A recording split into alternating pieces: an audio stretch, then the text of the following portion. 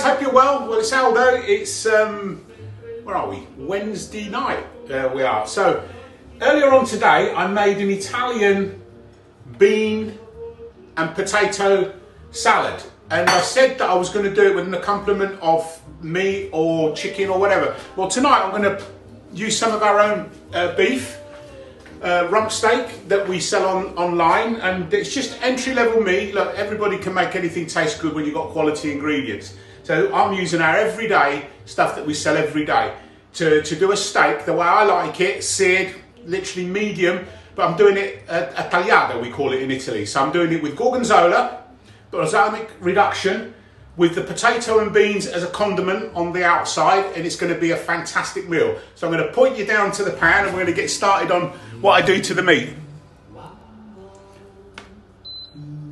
So on high, the pan, we'll get it nice and hot. Now I never oil the pan, I always oil the meat. I do. So salt, plenty of good sea salt,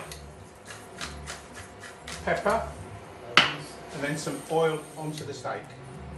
And just rub that in onto one side, and then we'll salt it the other side once the pan's hot. We will. So literally just salt, peppered, and just plain olive oil on that side. So we'll wait for the pan to get hot.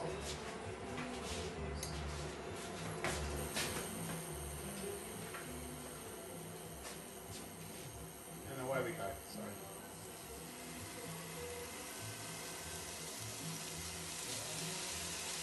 So I'm going to do it 2 minutes on each side.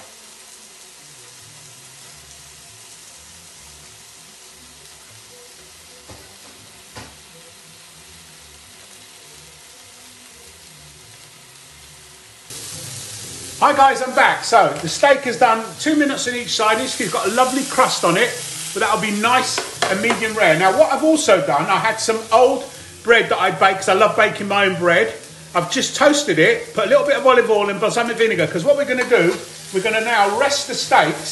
So they've cooked for nearly five, just under 5 minutes, so they're going to rest for 5 minutes. But what I'm going to do, I'm going to put them on the bread, because as they release the juice will release onto the bread. So that's going to go into a warm oven for about 5 minutes.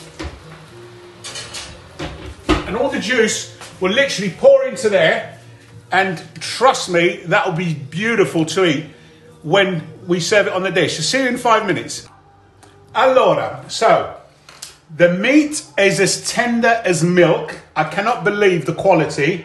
That's the presentation, and I don't know if you can see right on the very end, in Italian, ti amo. That means, of course, in Italian, I love you, right? I'm thinking of you all.